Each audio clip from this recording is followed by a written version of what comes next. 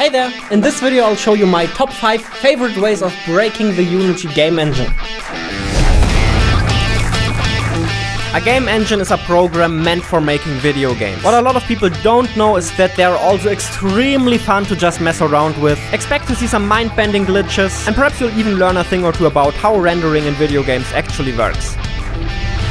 Number 5. The first way of breaking your game engine is actually super simple. Disable screen clearing.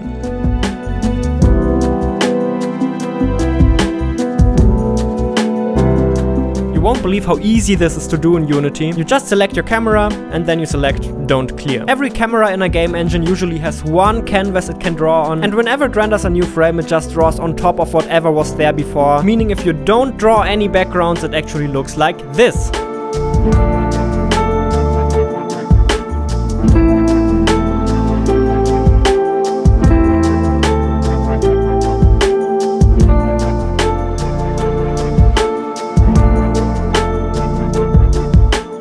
Here we have a relatively basic looking particle system, screen clearing disabled, and it looks entirely different. Holy Jesus, mother of... This looks so incredibly normal. Okay, that was already cool, but you won't believe what happens when we use post-processing in combination with this. Post-processing is basically when you apply effects to the image after it has finished rendering. In this case I added a little bit of colored blurriness at the edges here. Let's disable screen clear in 3, 2, 1.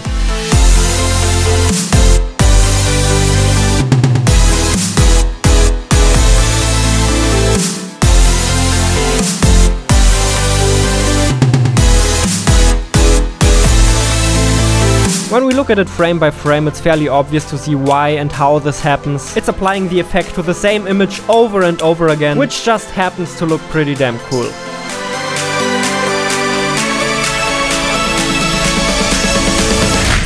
Number 4 is a quick one, but also a fun one. Write a script that turns everything into a rigid body. And when I say everything, I mean everything. For everybody who doesn't know what a rigid body is, in Unity that's a physically simulated object. So, for example, if you drop it, it falls. Loop-de-loop through all objects, add a rigid body, profit.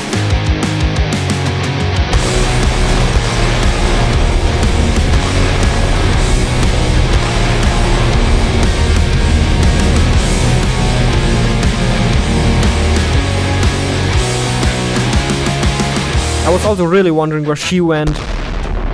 Half a minute later, this happened. Don't worry, no women were hurt.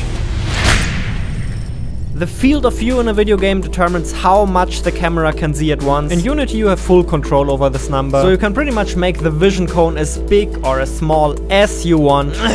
You see where this is going. Most video games limit this decision to the reasonable range between 60 and maybe 90 degrees. I, however, think that 160 is actually the perfect value. See? Absolutely flawless. Let's see if we can see the entire lake when we look down. And heck yeah we can! Hell yeah baby! When we're in the middle of the map we can actually see the entire map when looking downwards. Here it looks like the clouds are moving, but in fact nothing's moving at all. I'm just tilting the camera. You might be wondering what happens if we go for an even higher field of view. Here you go. At this point you unfortunately stop seeing anything, so yeah, you know, yeah.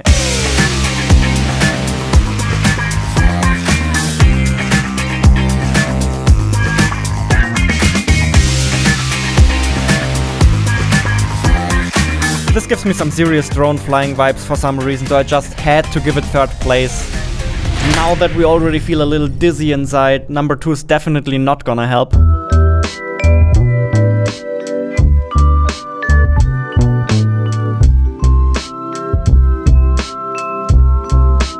I don't think you can figure out what's going on here, so let me just tell you. We have 2 cameras this time that are looking in slightly different directions, but they are both rendering onto the same image. What really surprised me about this is that the 2 images are overlapping with each other. I expected it to be one in front of the other, but instead they have kind of merged into one. The explanation for this phenomenon is of course the set buffer. Because video games don't just store the red, green, blue values of every pixel, they also store the depth value of every pixel. Or in other words, for everything the game renders, it stores how far it is from the camera. That way, whenever the game has to render a new object, it automatically knows if it has to draw it on top or behind what's already there. So I think this is exactly what's happening with our two cameras as well. Whatever is closest to the camera ends up winning out. If you want to reproduce this in Unity, just set the depth of one camera to 1 with disabled screen clearing. The second camera can stay at the default settings and you will get this beautifully messy effect.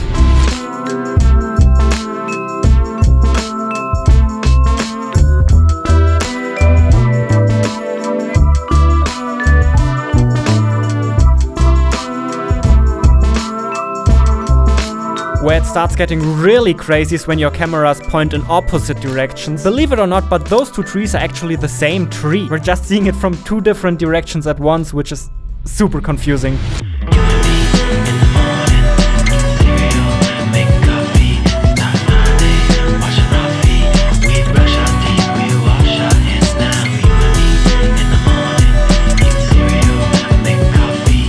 Before we go to the #1 spot, I have one honorable mention I want to show you, and that would be turning all objects inside out. In order to improve performance, games usually only render one side of each surface. So if you flip all surfaces around, this is basically how it looks like. The transparent side is now on the outside and the solid side is on the inside. It looks kind of cool in some cases, but you know, there's not that much more to see. Okay, I can't resist. This girl looks kind of hollow. Ha ha ha. #1 is actually insane. This is getting way crazier than it seems at first, okay, so stick with me. It all began when Mr. Wilson finally got his new flat screen.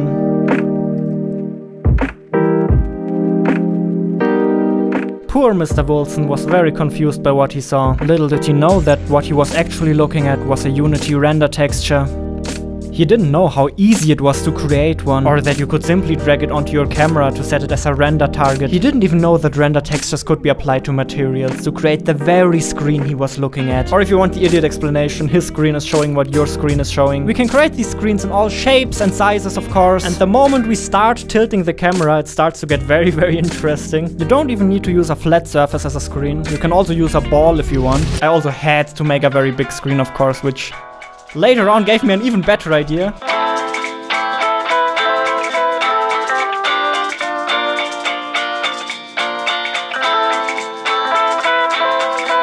This right here is a giant screen that moves with the camera.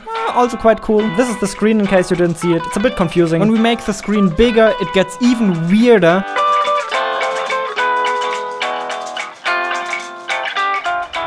And there's still so much more you can do. See if you can figure this one out, for example.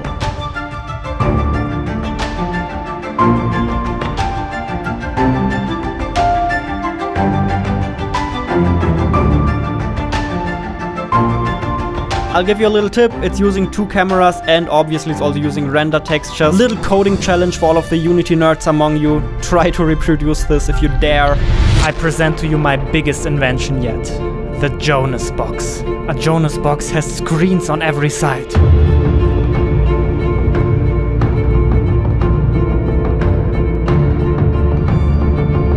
Exhibit B, ladies and gentlemen! Enter if you dare!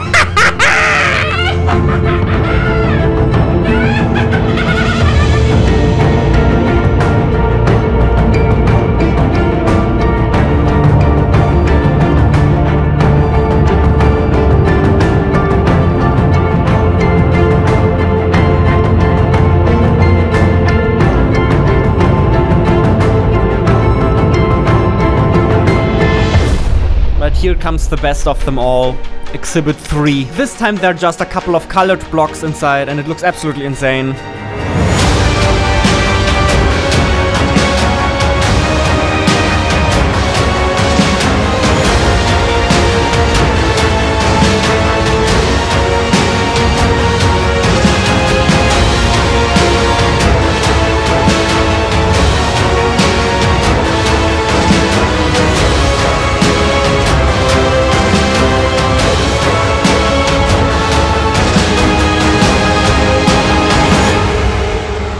And last but not least, to close the circle of this video, thanks for watching and go binge watch my other videos now. Yay! Let's go!